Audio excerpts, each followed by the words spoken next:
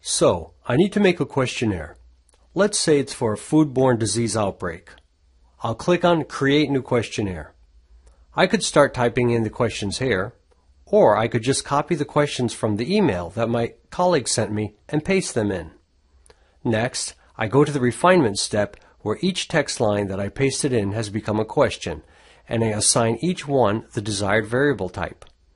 For example, I'll set the temperature variable as a decimal number, restrict the range of responses to help people avoid entry errors, and make it a required question. Once I'm satisfied with the behavior of each of my questions, I can click on Enter Data and start entering data records. To make my job easier, I'll click on Share Questionnaire and invite a few friends to help me enter records. In another type of questionnaire, I might invite individuals directly to fill it out. Later, when I click on View Data, I'll see that my database is full of all the records my friends and I have entered.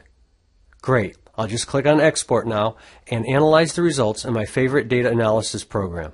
So what questionnaire will you be making with Wepi?